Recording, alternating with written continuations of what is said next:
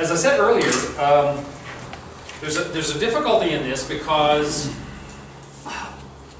giving 1,500 years of teaching, teaching about 1,500 years in 15 hours, 100 years an hour is a little much. Even to hit the high points is difficult. And so several times I've kind of skipped over stuff and I said, okay, I'll pick that up next week. A few times I moved Gregory the Great.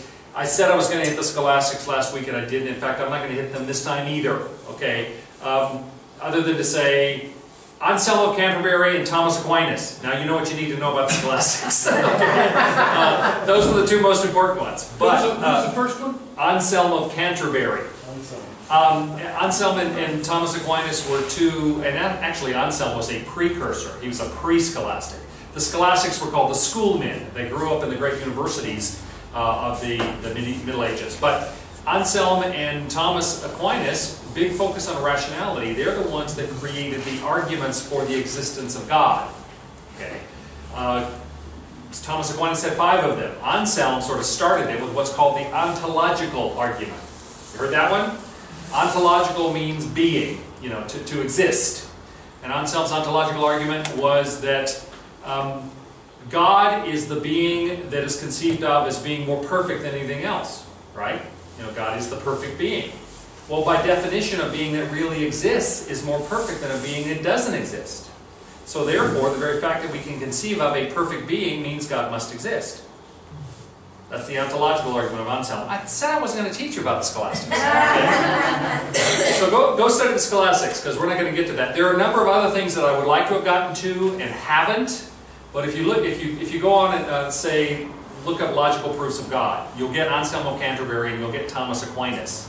And in fact, Bob Plenke, you like G.K. Chesterton? He wrote a biography of Thomas Aquinas called The Dumb Ox. Because when Aquinas was a student, he was a great big guy and he was really quiet, and his other students called him the dumb ox. Well, Anselm, who was his professor, said, that dumb ox will shake the world. Oh. And he did. Aquinas is one of the most significant theologians and philosophers ever. Very Catholic, more so than we would care for, but still very significant. Okay? So, today, we're going to deal with a few high points in the next hour to just catch us up. And some of the things I'm going to talk about today are things that you probably would wonder about, even though, at least one of them, the Inquisition, is actually not a major theme in the history of the church. You'll notice that in your book, it probably had a couple of pages on it. The other book, the Gonzalez book that I'm using as sort of an additional reference for my preparation, barely mentions it at all. So even though the Inquisition is a major, people think of it as being a big deal, in terms of the overall history of the church, it's not that big a deal. But we will talk about it today because people have questions about it. We will talk about the 2 great schisms.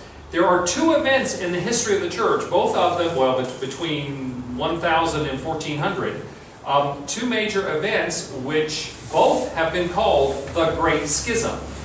For clarity, one of them is often now referred to as the Western Schism. But there are 2 major events. We'll talk about those. The Inquisition, and then the Babylonian Captivity of the papacy.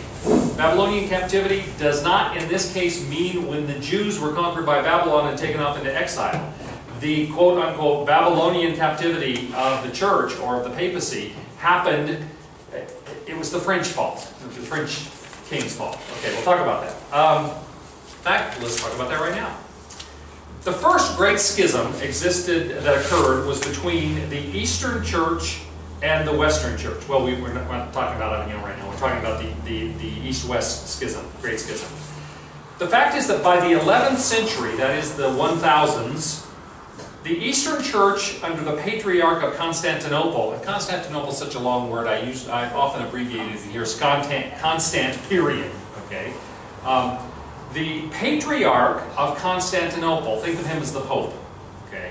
The first 5 major episcopacies of the church, which were called patriarchies, and is sometimes referred to as the pentarchy. It was Jerusalem, Antioch, Alexandria, Constantinople, and Rome.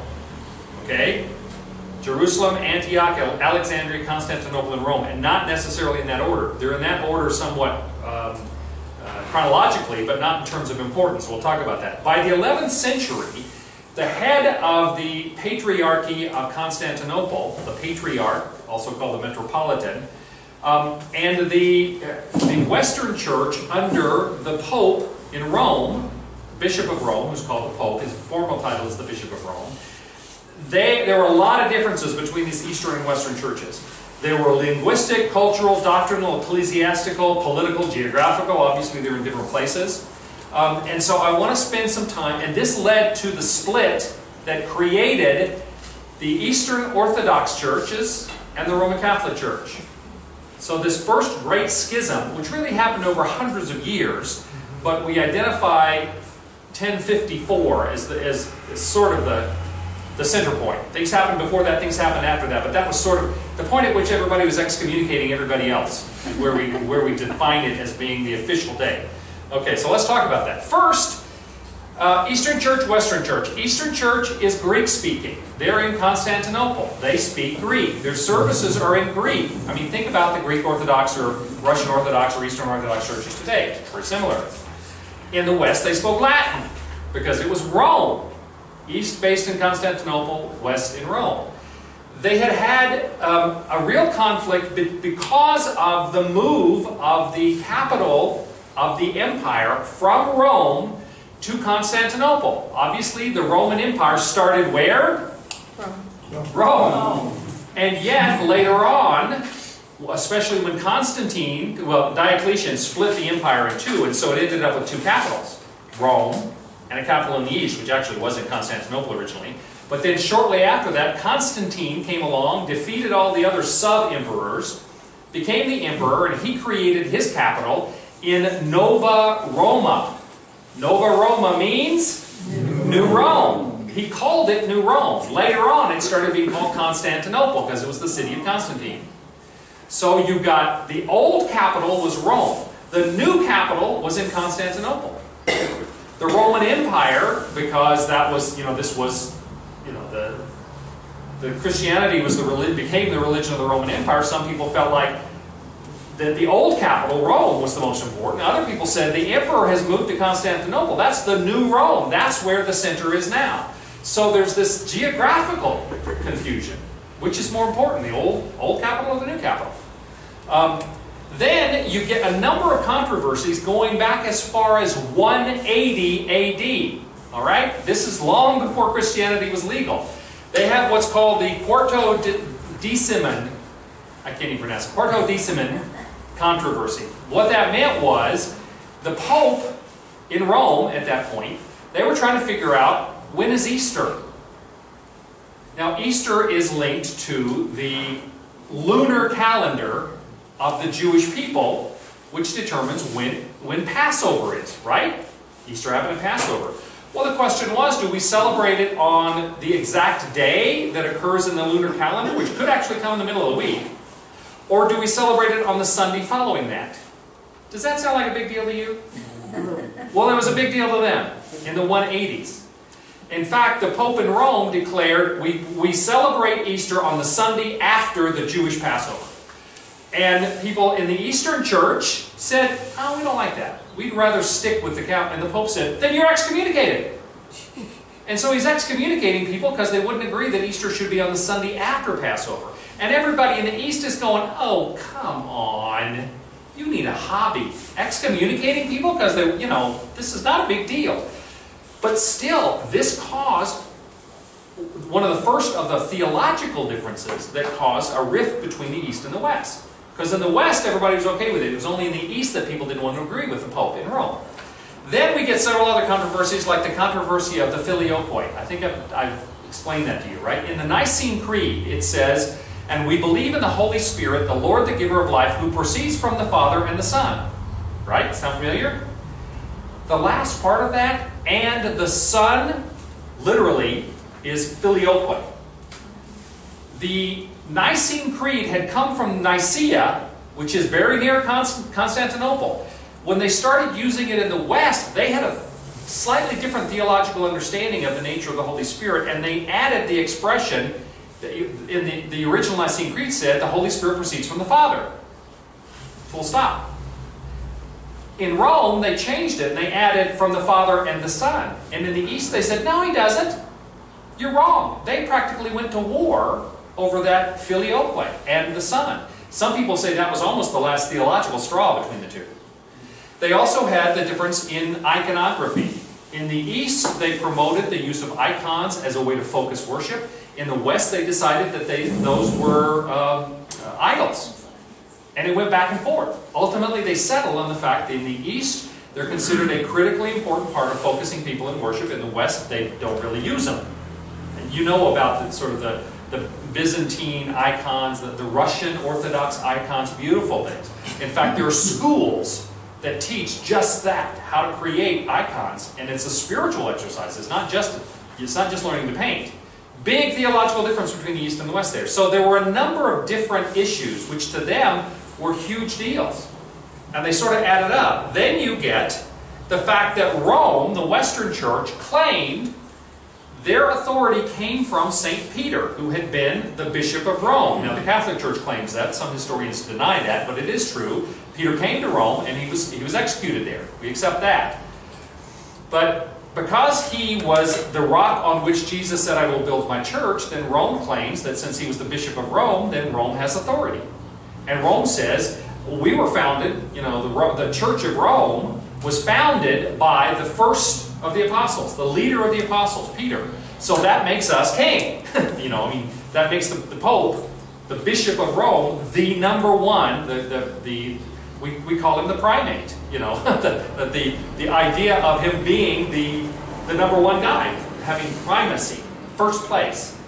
So the struggle that they had with that, the Council of Nicaea in the 300s, when they met, they decided that of the Pentarchy, the 5 major cities that were Roman, that were sees in the church, that Rome would be first because of Peter, and because it had been the original head of the empire, the eternal city. And then below that would be Antioch and Alexandria, who also claimed to have been founded by apostles. Jerusalem was given sort of an honorary place because that's where the church started. But it wasn't that big. It wasn't that important in terms of the whole empire. And then Constantinople, which did not have a claim to any sort of apostolic founding. There was a patriarchy there because Constantine, the emperor, decided to make that his new Rome. But it wasn't linked to any apostles or anything. So that was the order. Rome, then Antioch and Alexandria, then Jerusalem honorarily, and then Constantinople. Well, the thing was, the whole issue of this is the new Rome, this is the new head, this is the emperor who has made Christianity legal, Constantine, made this his new headquarters. So, the second Council of Nicaea was the first ecumenical council. The second ecumenical council in 381 was held in Constantinople, the Council of Constantinople. They decided that Constantinople was equal to Rome in terms of being the first 2 most important patriarchies, because it was now the seat of the empire. And so much was happening from there. Okay? Do you begin to see how this kind of division was working its way up? Then, in 1053, over various other kinds of controversies, especially differences in theology, the Patriarch of Constantinople closes all of the Latin, that is, because there were Latin churches in Constantinople. There were sort of Roman Catholic, if you will, churches in Constantinople. He closes them over theological differences. The next year, 1054, Pope Leo sends delegates, papal legates, they're called, to Constantinople to straighten out this problem. Well, unfortunately, one of the people he sent, who was a cardinal, Umberto, didn't speak Greek, didn't want to speak Greek, didn't like Greek people, didn't like Constantinople, didn't like anything that wasn't in Rome. So they get there, and he's really having trouble with all this stuff. They go there, and they quote from a document called the Donation of Constantine, which they had in Rome, which they said, and we know now this was a forgery. We think that Pope Leo really believed it at the time. We don't think he was intentionally lying. But this document, called the Donation of Constantine, supposedly was written by Constantine, or by his people, saying that Constantine himself believed that Rome should be the first of the patriarchies. So Pope Leo sends his legates, including this very difficult to get along with cardinal, to Constantinople to confront the Patriarch Michael in Constantinople and say, no, no, no, no, you guys have to do what we say. Because even Constantine said Rome came first. Well, Michael says, not hardly. The Patriarch says, not hardly. And so Umberto walks into the Hagia Sophia, which is the #1, that was the center of the Eastern Church, the big church there, walks up to the altar in the middle of Mass and slaps this document of excommunication down on the altar, excommunicating the Patriarch Michael, Cyrillus, and marches out and heads back to Rome. Well, by the way, by the time he did that, Pope Leo died while they were en route, so they really didn't have any authority. The Pope that they were under orders from, that they were speaking for, was no longer alive. Anyway, so the Patriarch turns around and does, guess what? Excommunicates all those guys. All right? So you've got the Pope excommunicating, or the representatives of the Pope actually, the cardinals, excommunicating the Patriarch excommunicating those papal legates. The reason why this is in color, 1054, is because of that mutual excommunication thing going on. That's usually the date that they say, they have to pick a date and say, when did this happen? Well, that's the best date because that's when everybody's excommunicating everybody else. 1054. But that wasn't the end of it. The hope was from that point, after that they'd figure out some way to get back together. And they struggled and there were more problems and, they never could quite get, straightened out to be one church again, because there were a lot of people who said, we really need to be one church. We're the Church of Jesus Christ. Well, then there are commercial things that come into this. In 1182, there's a thing in Constantinople called the Massacre of the Latins. The emperor in the East at that point had been Manuel I. Manuel I's wife was a woman named Maria of Antioch. She was from Antioch in Syria, but she loved Western things. She loved Latin. She loved the Roman history. She loved all that stuff. Well, Manuel I died, and his wife, Maria, is convinced by some Western commercial interests to give precedence to these Latin-speaking Western merchants. And so she makes all kinds of concessions. They don't have to pay taxes. They have extra rights when it comes to import. All sorts of other benefits. And it really ticks everybody else off. That this queen, who they think of as a foreigner, whose husband has died, she now is giving all of this benefit. Well, at some point, it finally breaks. In 1182, there are riots. And 60,000 Latin-speaking Westerners are either killed or flee the city. I mean, they didn't kill 60,000, but there were 60,000 residents at that time. A lot of them were killed. The rest of them were driven off. This was called the Massacre of the Latins. And again, this is a reflection of the fact there's such hard feelings between the Greek-speaking Easterners and the Latin-speaking Westerners. Well, partly in response to that kind of thing, partly for economic reasons, this is the time of the Crusades, remember? Well, First Crusade, Second Crusade, Third Crusade, Fourth Crusade. The Fourth Crusade, these Western knights get together. They want to go to the Holy Land. They don't want to have to walk. Long way. So they go to Venice and say, would you take us there in your nice little boats? Because Venice was the sailing, they were their own kingdom, the Kingdom of Venice. They had all these ships, and they said, well, we'll take you, but you don't have the money to pay us, because this is expensive. So, tell you what, you've got all these men at arms, why don't you take over this city for us? And, because we like that city, we want all the money out of it. So they conquered a city, and then the Venetians said, well, that's not enough, you still don't have enough. So we'll take you to Constantinople, but we want Constantinople. So they took this Western armies by boat to Constantinople, and they sacked Constantinople. They opened the doors and let them in, thinking they're on the same side. We're all Christians, and the Crusades are to fight against the Muslims. They let them in. They sacked the city. And so, in 1204, Constantinople is sacked in the Fourth Crusade. It creates what's called the Latin Empire of Constantinople, which lasts until 1261. For over 50 years, Latin Westerners controlled the city of Constantinople. They do away with the Greek services in the Hagia Sophia. They have Latin services. It's, practically war. And that and some other things that happened during the Crusades weakened Constantinople and undoubtedly contributed to the fact that eventually they were conquered by the Muslims, partly because they were weakened by other Christians. Okay.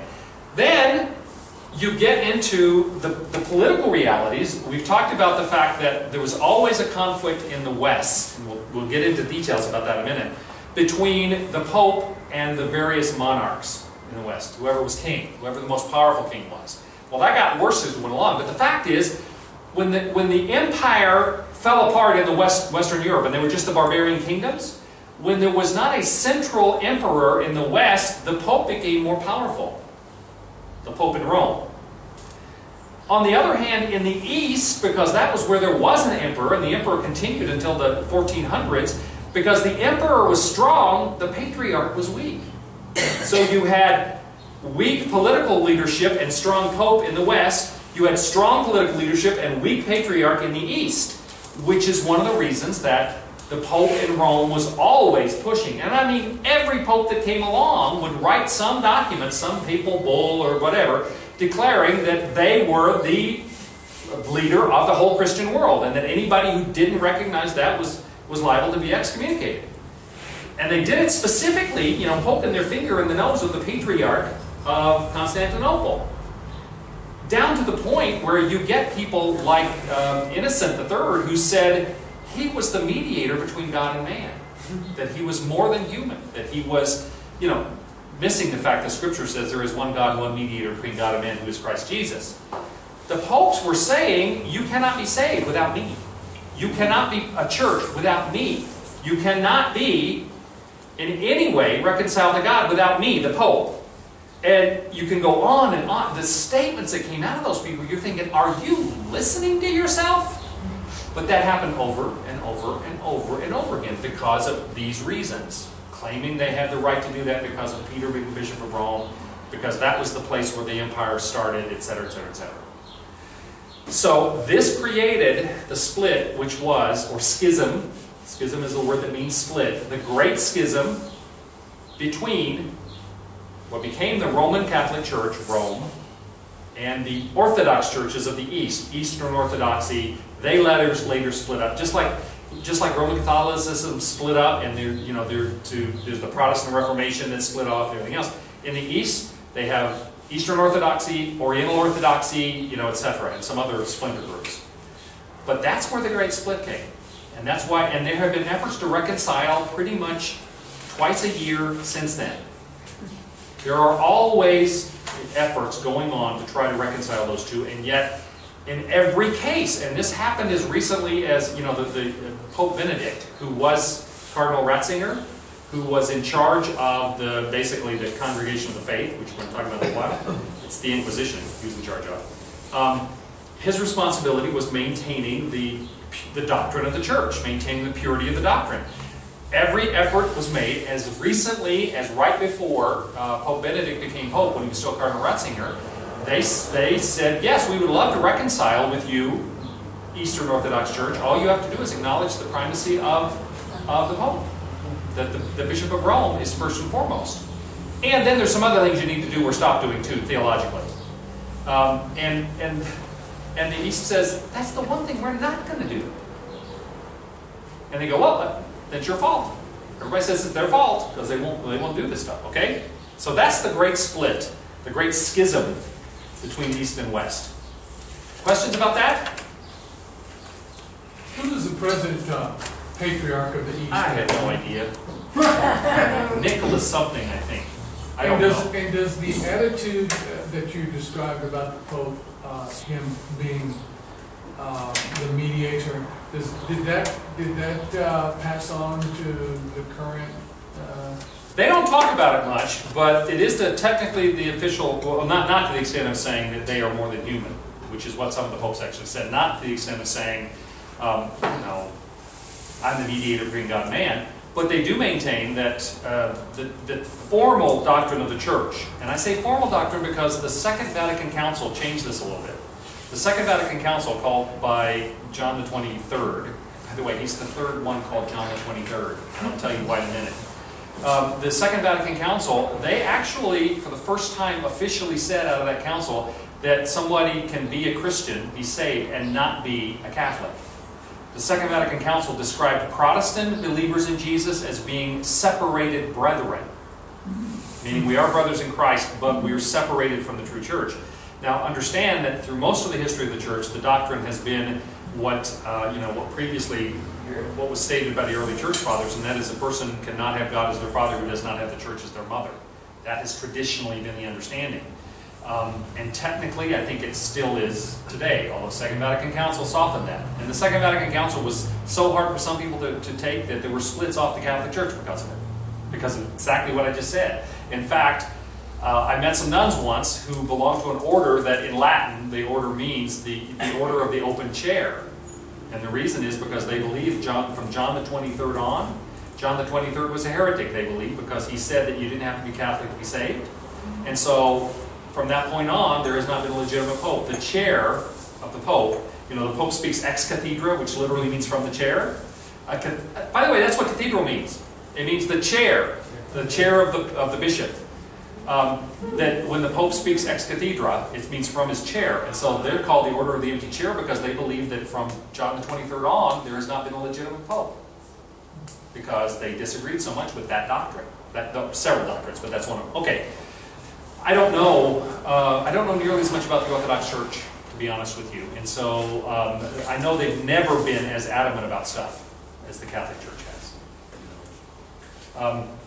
Anything else about that? Well, yes. Just filioque, was that later? Like what was the date of that? Do you know? Well, is that still pretty early, or is that later on? It's pretty early. It's quite early. There were actually some Frankish missionaries, meaning this was when they were still in the barbarian period. So it was probably 600s, 700s. When the Frankish kingdom was, because it was still a Frankish kingdom, it was not yet. Charlemagne had not combined them yet at 800. That those missionaries went to Constantinople, and they were missionaries to the Slavs and some other areas, but when they came to Constantinople, and they're participating as Christians in the services, they were saying, proceeds from the Father and the Son, and the Greek folks in Constantinople went nuts over this. So I know it goes back at least 600, 700 in there. There's an exact date. Didn't you say which creed it was? Nicene. Nicene? Well, Yeah. Well, but it wasn't in the original Nicene Creed. Oh, okay. The Western Church added it later. Oh. The Nicene Creed is from 320-ish, 325, I think. We think of councils meeting like, okay, we're going to get together for a week. Some of these councils met for a decade. There were a few short ones that met for shorter times, but typically they would meet for a year. A lot of stuff to do. But the early 300s, the Nicene Creed, that's why, and it came from Nicaea, right near Constantinople. It was an Eastern creed. And the fact that the Westerners had added something to it without asking permission made them crazy. Okay, Kenneth? When Pope John Paul was alive, he made contact with the Eastern Orthodox Church. And I remember reading at that time that whatever he did, if he went there or what, it was the first time that a pope had done that. Right, first visit. The original. Yep. And people said, this is just a great gesture, this is wonderful, we ought to get together. And they came back and said, what would it take for us to get together? And they said, well, you have to declare that the Pope in Rome is number one. And they went, oh, come on. I'm giving you sort of my editorial use of this stuff, but you get the idea, all right? Okay, let's talk about the next theme for today, and that is the Inquisition. In the 12th century, especially, the 1100s, there was a growth of perceived heresies, notably Catharism, or the Cathars. It's also called Albigensianism, because it was centered around the southern French town of Albi. It basically is Gnosticism, or Manichaeism. Dualism, there's the power of good and evil, light and dark is equal, the physical body is bad, the spiritual world is good. Now it claimed to be Christian, as did early Gnosticism, but it started growing as a movement, especially in southern France. I remember one of the Three Musketeers movies. There's a scene where they're bombarding this fortress, okay, and the Musketeers are running around in the line of fire and everything, trading flasks of wine, and like, I want something to eat. And this is a Cathar fortress in southern France, because that's the same time period. And there was a crusade in Western Europe to destroy this heresy. Okay. Well, it had grown. There also was a growth of what's called the Waldensian movement, a guy named Peter Waldo, and others. Now, this same movement produced Franciscan monks. So there were some parts of this poor movement, meaning a denial of all material wealth. It was an effort to get back to the true faith. Franciscan movement and some others were accepted as being legitimate. Some of them, like the Waldensians and the Fraticelli, the little brothers, which was another movement, they were declared heresies, mostly because they were so critical. The Waldensians not only said, we need to renounce the world and renounce material goods and live poor and preach. Their two big things were no material possessions and preach the way Jesus preached, by going from town to town, being supported by the local people wherever you went, and preaching the gospel. Sounds good. Well, along the way, they also said, and by the way, the Pope is the Antichrist. The Catholic Church is evil. You can't listen to them. They don't do anything good. Well, so the Waldensians, who were sort of the first Protestant, some of the first Protestants, if you will, because later on, they became Protestants. The ones that survived, because they were persecuted pretty heavily and kind of ran into the mountains and woods. Later on, when the Protestant Reformation came along, they celebrated that, and many of them joined the Reform movement. They became Presbyterians, basically, because it was very consistent with what was being said by the Reformation. But in the 12th century, there was a sense of a lot of perceived heresies, and at that point, Pope Lucian III, in 1184, he ordered all the bishops to inquire or to perform an inquest as to whether or not the faith of their people was correct or not, or whether some of their people might be heretics. That inquiry or inquest became the Inquisition. Now, in 1220, the Inquisition was given over to the Dominican order, which was a monastic order, the Dominicans, after St. Dominic.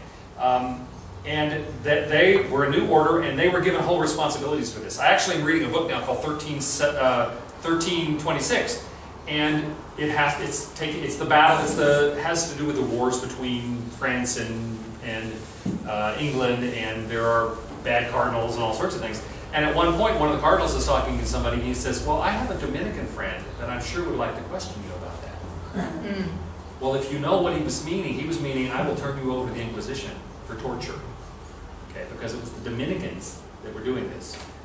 And in 1229, the Synod of Toulouse met, and they gave wide-ranging powers and rights to the inquisitors to do pretty much whatever they wanted. It said they were free from any civil authority, and they reported only the Pope. Prior to that time, the bishops, the local bishops, had been over the inquisitors, the ones who were looking into people's faiths. Now it reported only the Pope, and it declared that those who were accused of heresy had very little rights. The ancient Roman law and the Napoleonic law, and by the way, the Mexican law, which is based upon Napoleonic law because those darn French controlled this country for a while, it says that if you're accused of a crime, you're considered guilty until found innocent. That's not what we Americans, at least, are used to, and I don't think Canadians either. But the Roman law, the Napoleonic law, and now Mexican law all have the premise: if you're accused of a crime, you have the responsibility to prove yourself innocent. Well, that was true back then. And they, for instance, said that if somebody's accused of a heresy, they're to be brought forward. They aren't told who their accuser is. They may not even be told what they're accused of. They may not be allowed to make a defense. But if they're found guilty, they can be burned at the stake. That's why Inquisition has come to mean injustice to most people, all right? Oh, I forgot. 1220, 1229, Synod of Toulouse. Then, in 1252, Pope Innocent IV, don't you love that Pope Innocent is the one that said this, authorized torture as a means of getting confessions and information, I should say, from suspected heretics. Although, interestingly enough, the inquisitors were not allowed to shed blood. They could crush all the bones in your body. They could stretch you until your spine came disjointed, but they could not shed your blood. Now, frequently what they would do is they would employ other people to shed your blood. Okay? But they couldn't do it themselves. At that same time, and you'll notice what I have here that the guilty, those who found guilty of heresy, were usually, almost always, except in Spain and Portugal, were turned over to civil authorities for punishment, and that punishment often would mean burning at the stake if they were found guilty. Now, not always. Some of it would be banishment, some of it would be fines, depending upon the severity. The idea we have that everybody who came under the concern of the Inquisition was automatically burned alive, that's not true. But it was horrible enough. They had events called the auto de fe, which it's called an act of faith, in which they would prosecute, after prosecuting people, they would punish them, frequently burning them alive. In 1578, a handbook for inquisitors says this: punishment does not take place primarily and per se for the correction and good of the person punished, but for the public good, in order that others may become terrified and weaned away from the evils they would commit. So one of the reasons that the things they did were so horrific is they didn't really care about the person who done something wrong. They wanted to make sure nobody else wanted to do that. And that's why they did things like burn people alive, in some cases quite a few at once. Yes? If you go to Guanajuato, which is the Mexican Center for the Inquisition, and go to that Inquisition Museum, Right. you don't sleep for 2 minutes or Yeah. more, but it really is unbelievable that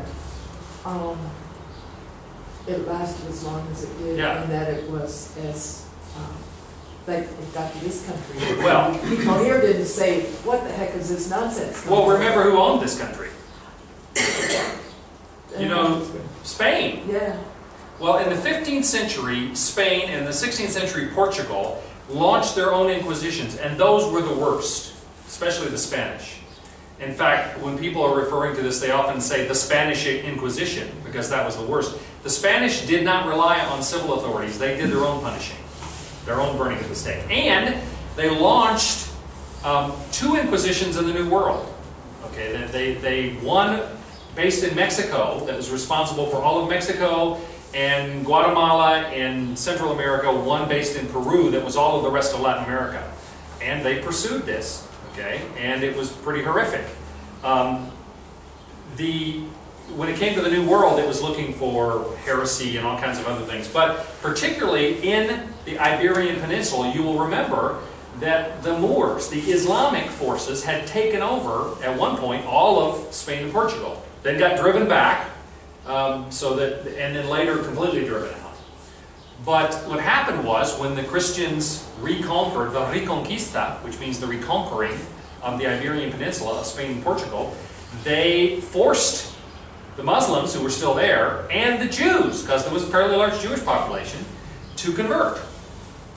Well, come the Inquisition, 15th and 16th century in the Iberian Peninsula, and they decided they didn't think these people really meant it, that they were really still secretly Muslims and Jews. And so they started this persecution of the Inquisition in the Iberian Peninsula. Now think about this. They forced them to convert to Christianity, then they come back later and said they don't believe them, and so they launched the Inquisition against them. The other interesting thing is, you'll notice 15th century and 16th century, at one point the Spanish, the Inquisition, had ordered all Jews out of Spain. Well, a lot of them left Spain and went to Portugal. And 100 years later, the Inquisition comes to Portugal. So it was not a good thing. In the 15th century, the German Inquisitions focused not on heresy but on witches. This is where a lot of people think of, you've seen the movies and everything where these inquisitors are after witches. And they had very weird things, like the dunking booth, where they would strap an accused witch there, and they would hold them underwater, and if they drowned, then they weren't really a witch. But if they didn't die, they must be a witch, so let's kill them, okay? Another thing they would do is they would claim that every witch would have a devil's spot, meaning some place on their body that they felt no pain. And so they would take long needles and basically keep trying to find some place where they didn't experience any pain until they found one. Well, what happens to somebody if you do that often enough? This is horrible stuff. But I want to reiterate the fact that as horrible as this was, this is not a major theme in the history of the church. It was a horrible, horrible aberration. Now, technically, the Inquisition lasted until the middle of the 19th century. Middle of the 1800s. Although after the 15th century, they didn't do a lot of the torturing kind of stuff. But it still existed. In fact, in 1908, the Office of the Inquisition at the Vatican was renamed the Sacred Congregation of the Holy Office. Doesn't sound quite as bad as Inquisition. It got a bad name by then. Then in 1965, it was renamed the Congregation for the Doctrine of the Faith. This is what Bishop Ratzinger, or Cardinal Ratzinger, was in charge of before he became Pope. Basically, it meant they were responsible for making sure that the doctrine was clear. They dealt with people who were considered, Catholic writers who wrote things that were considered to be heretical, contrary, So it wasn't so much they were going around torturing people to get them to confess, as just identifying what is and is not consistent with Catholic doctrine. They were the ones that would give an imprimatur, it's called, where they would certify that a Catholic book was consistent with Catholic doctrine according to the Vatican. Okay, but they didn't torture people. Yes, John? Ross, would you explain how the conclusion is that this was not a very significant event in the history of the church when it goes for 400 years? Well, it went for 400 years. There was a relatively short period of time in each of these places where it was a factor. And kind of ebbed and flowed? Well, yeah, exactly. You'll notice that in the 1200s it was happening in France. That's really where it started, because the Cathars and others, France, and some in Central Europe. Later, it moved to Spain and Portugal. And then from Spain, because Spain controlled the New World at that point, New Spain it was even called, then it came here. Later on, 15th century, Germany caught on, and that was primarily about witches, about the practicing the occult. But in terms of it not being, it lasted a long time, but in terms of what effect did it have on the church, it probably was not as damaging to the church as other unethical things that church authorities were doing during those times, in terms of the impact that it had. I'm not saying it was okay. I'm just saying look at a book on church history and see how much focus they put on it. And that's an indication of the fact that it did not have, it's not like the church is going along and the Inquisition happens and then history changes. It was just one of the awful things that happened in a fairly awful time in human history. Okay. Becky? How did the Pope justify this torture? Where did they get it that it was okay? All that. One way that it was described was that if the body has a rotten limb, in order for the healthy flesh to survive, the limb has to be removed. They thought the heresies were rotten, a rotten part of the body of Christendom, of Christianity, and so in order for the whole body to remain healthy and to live, it was necessary to remove that. Okay. Now you can sort of understand. Well, it's hard to understand. I'll put that another way. Why torture needs to be part of that, but it was. But the fact is that down to like last week, governments were using torture to try to get people to confess to things or get information from them. So it's not like we can look at them and say, oh, weren't they horrible? And we do the same thing. I mean, we say we don't torture it, so we hand them over to somebody else. Exactly. And so yeah, we have to. Whenever we're looking at historical things like that, we need to be a little careful that we don't paint them with the colors on our palette when they lived in a very different world, very different time, very different. Now, I'm not saying it's okay. Don't misunderstand me. But the fact is, we have to look at history and understand that there have been different perspectives down through history. Oh, by the way, we talk about the Spanish Inquisition. The people responsible for that, the people who invited the Inquisition to come there, the people who supported it and maintained it, Ferdinand and Isabella. You recognize those names? Remember what else they did? They sponsored Columbus coming to the New World. Okay? So that's why Spain ended up owning the New World. It's because they sponsored the trips that they didn't discover the New World. There were people living here long before that. But the Western Europeans discovered the New World. Okay? All right. Got one more thing I want to talk about today. And that is the other great schism. Which is, I want to talk about first what's called the Babylonian Captivity of the papacy. I discussed before about the fact that throughout the Western, it's sometimes called the Western Schism, what I'm going to tell you about now. As the Western authorities, that is political authorities, there no longer was a Western emperor. The last one was deposed in 476 by barbarians. without a Western emperor, it ended up that the political authority or the political power fell to whichever barbarian king happened to be strongest, until the barbarian kingdom started being converted. And then around 800, Charlemagne, who was Christian, conquered most of Western Europe and turned it all into one big Christian kingdom. And he did convert people by force.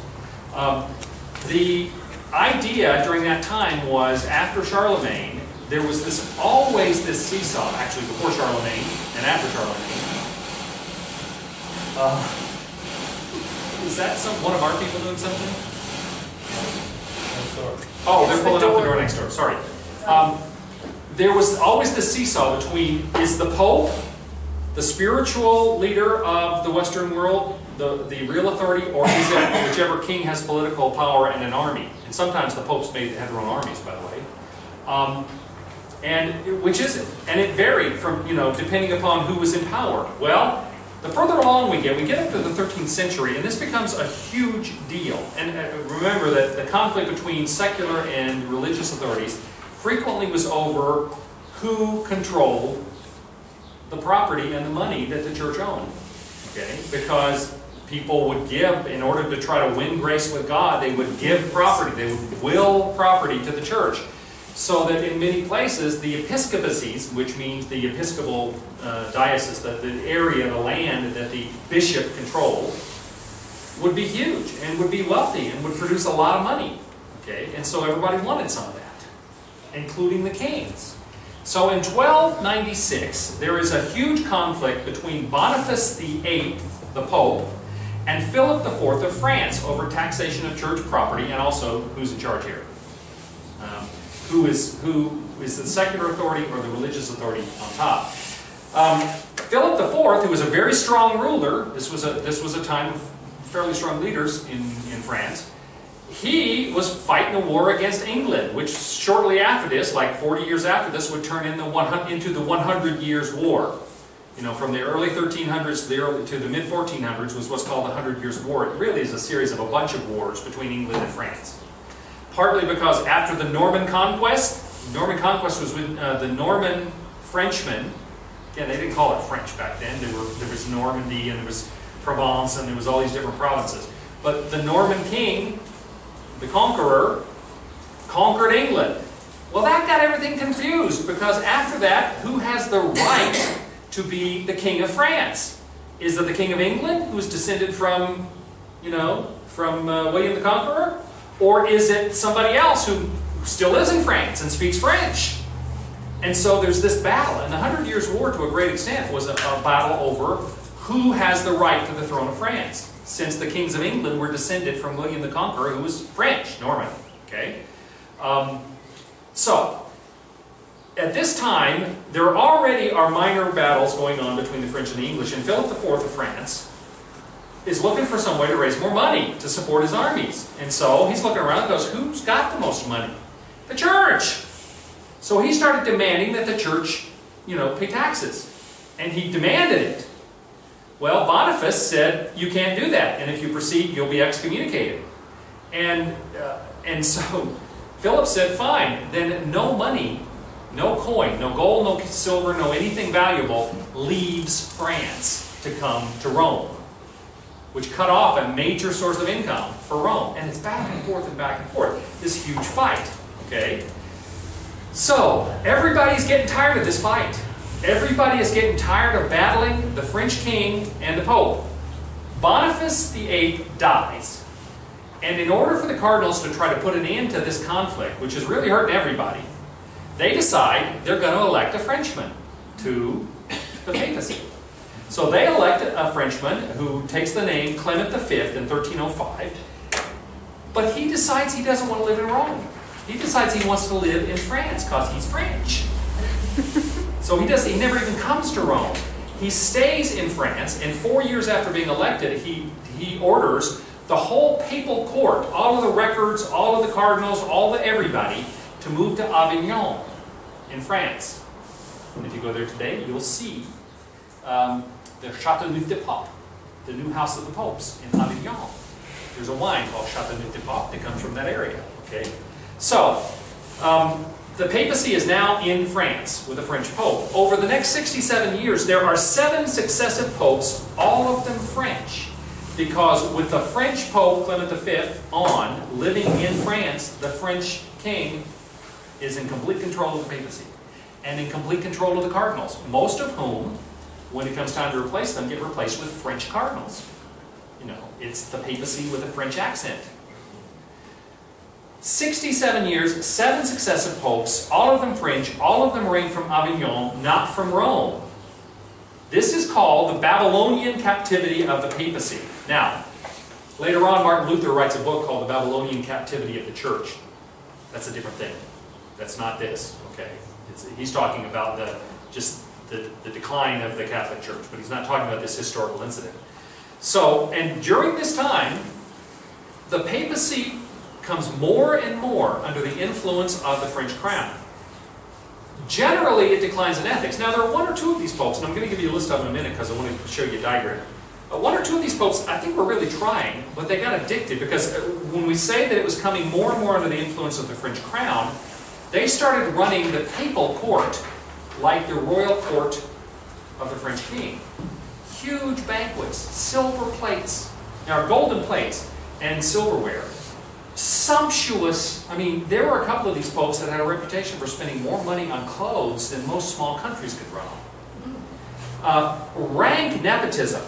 Every cardinal that got named for a period of time was related to the Pope.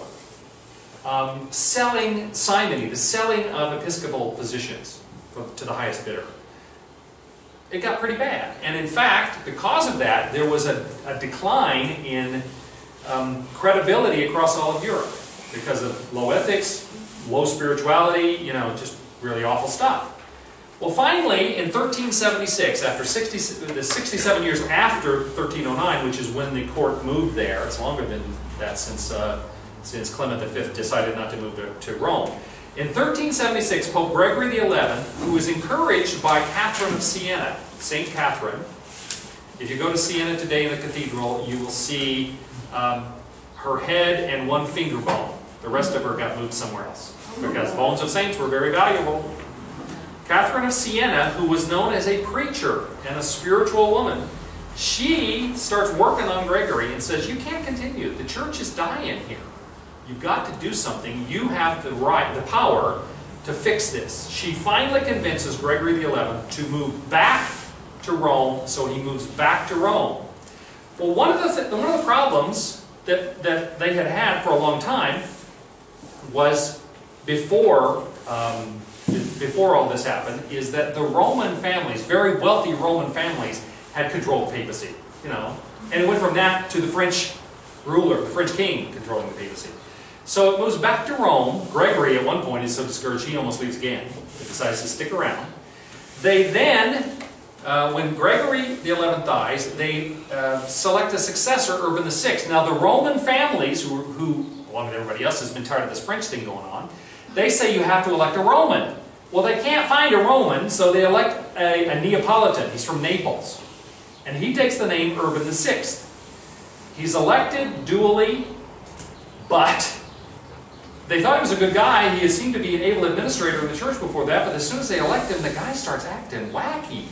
He starts, you know, accusing everybody in his court of simony, accusing people of stealing, all kinds of stuff. So much so that the cardinals who had just elected him leave Rome. And I'll pick this up in a minute. It ends up starting what's called the Second Great Schism, or the Western Schism. Barbara, first? Well, wasn't it during all of those French popes that Rome said enough, that they elect, the Council of Bishops elect Roman? You're getting ahead of us. That has not happened. That did not happen during the First Avignon. Okay. You're actually getting to the Great Schism, which is I'm about to talk about. Right. You're right, but you're one generation ahead. Okay. Becky? Oh, I was just wondering what the simony was. With the what? Simony? Simony. Oh, simony, you'll remember, is selling a church position. It's named from Simon the magician in the book of Acts, who offers to pay the apostles if they'll teach him how to do the miracles they're doing. So simony is the selling of a religious position. And that was one of the great problems that the church had. Okay, so this is where we are. You had Boniface VIII, who had the conflict with the French king. Then we had a short reign of a new pope, Benedict XI, who was trying to solve things, couldn't. Then you get all of the popes who are French, who live in Avignon. Clement V, John the 22nd, Benedict XII, Clement VI, Innocent VI, Urban V, and Gregory XI. Then Gregory XI moves back to Rome. See, this is Rome, Avignon. Gregory XI moves back to Rome. It's hard. He's having trouble. He's being pressured by the rich Roman families to side with Rome against everybody else. Well, he dies in 1378. They elect Urban VI. Urban is kind of a nut job, it turns out. In fact, his own cardinals can't stand it. He's irrational almost. So, after Urban VI is elected, he's so difficult, the cardinals who elected him regret it. A majority of them leave Rome for the city of Anagni. In Anagni, those same cardinals that elected Urban VI elect a new pope, Clement VII. And Clement VII goes, of course, to the other place that was set up to take care of a pope, Avignon. He's ruling from Avignon, while Urban VI is still ruling from Rome. You have two popes. Now, this is not the first time you had more than one person claiming to be pope. But in every other instance, there was one that had been elected duly by the cardinals of the church, and there was one who was just a false claimant. Now you have two popes that were elected by the same cardinals. Same guys, same church leaders elected two different popes. Who's in charge here? Then, Urban VI dies in 1389, and he's replaced by Boniface IX. And the reason he's replaced is because when all of his cardinals ran off to Anagni and then Avignon, Urban appointed his own new cardinals. So now you've got two popes and two sets of cardinals. And all along this way, people kept saying, we need to call a new church council. Well, the problem was, according to the laws of the church, only a pope could call a church council. So then, Clement VII, who was the Avignon pope, dies in 1394, and his cardinals elect Benedict XIII as his successor in Avignon. Then Boniface IX dies in Rome, 1404, and his cardinals, reluctantly, I say, elect Innocent VII, who lives 2 years and is replaced by Gregory XII. Now I say reluctantly because when Boniface died, the cardinals in Rome say, oh guys, we've got to stop this. And so they approach Benedict XIII and say, if you will resign, we'll all get together and elect a new pope. Boniface refuses to resign, and they say, well, if we don't have a pope in Rome, then Avignon wins. You can't have that. So they elect their own pope, Innocent VII. Well, all of this got so frustrating that the bishops around the Catholic Church said, we've got to have a council. And if they even got the church lawyers, the canon lawyers, to get together and say, okay, since a pope is supposed to call a council, what right? And they finally said, in the interest of survival, the laws of the church allow the bishops to call. So they call the Council of Pisa. Council of Pisa meets in 1409 to resolve the schism. They depose both Benedict and Gregory, neither one of which is willing to go. And they elect Alexander V, who dies shortly after and is followed by John the 23rd. But since the other two won't step down, you now have three popes. If it wasn't so sad, you know. You can't make this stuff up. With all, you can't make this up. With all of this going on, finally, the church calls another council in 1414, the Council of Constance. They get two of the popes, that is, Gregory and Alexander V, they get them to agree to resign for the interest of the church. Benedict refuses to resign, so they excommunicate him and depose him. They elect Martin V. See, the difference here is they got the two of the three popes to resign before they tried to elect a new pope. And the third one who refused, they took action against him. And then they elected Martin V, and the schism finally is resolved. Now, Benedict continued for a long time claiming to be pope, but, you know, it's like there were 4 people who were following him at that point. Nobody really cared. Yes, Ron? I have 2 quick questions. Okay. Is this on the exam? Oh,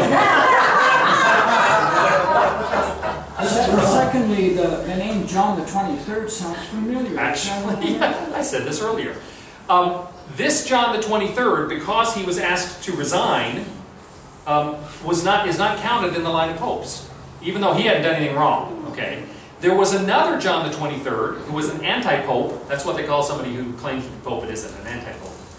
And his name was not counted. So, when you get into the 20th century, John the 23rd was the pope they called the Second Vatican Council. So there have been 3 supposed popes. 2 of them were discounted because they were either anti-popes or they resigned right away during this whole mess of the schism. And so that's why John the 23rd's name was still available. He couldn't skip to John the 24th because technically there hadn't been a John the 23rd who was pope. Okay, yes? How did they get those numbers? You know, Gregory the... Because Gregory the 12th, there had been 11 before him. There have been a lot of popes. And they would claim. Now, Pope Francis, that we have right now, the first one ever named Francis. So he is just Pope Francis. John Paul, there was nobody named John Paul, so he was the first. But when he died shortly after, and there was a second one who took the name John Paul, he's John Paul II. Yeah, the back of the book has all the lists. Look in the back of the book, it's got all of that stuff. And it also has got all of the events that are dealt with in the councils, I think, too. Yes, Bob? This would make a really great reality TV show. Oh, yeah.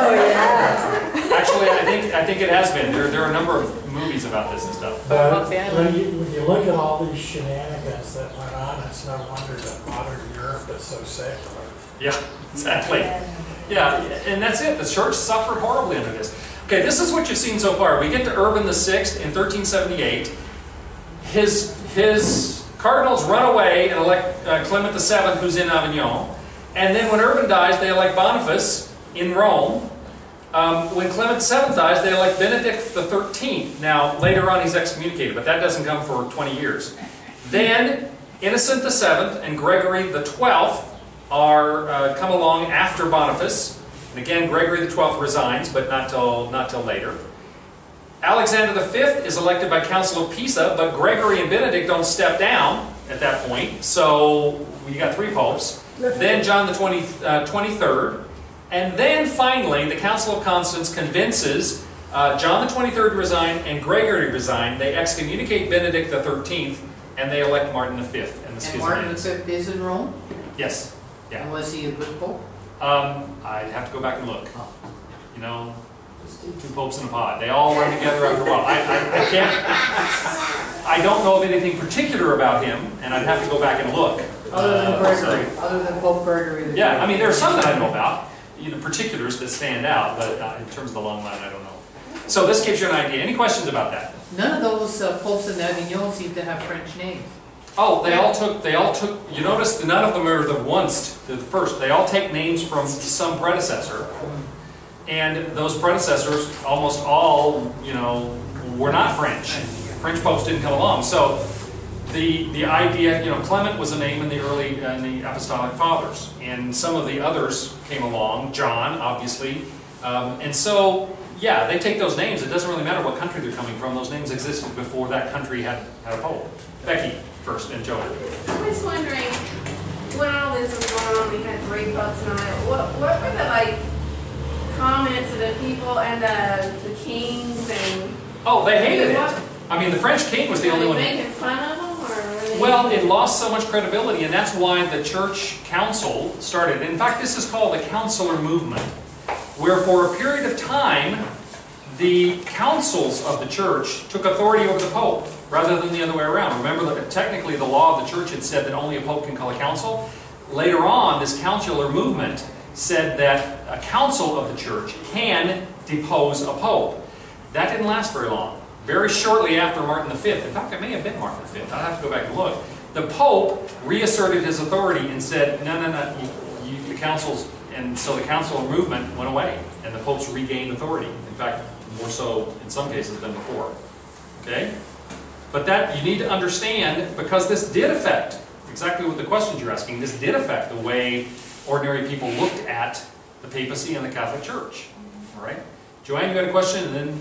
Well, yes, how did they pick the name? Did the church... The Pope chooses. He just says, that's the one I want to be. The Pope announces that this is the name I'm taking. When Pope Francis was elected, he said, I will take the name, Pope Francis. Okay. And so they decide. And frequently it's because whoever their predecessor was, the named predecessor, they somehow benefited from them. They appreciated their theology, they liked what they did, you know, whatever. Yeah. Wasn't his choice Francis of Assisi? Exactly. Yeah, he Yes. named himself after Francis. Yep. Okay.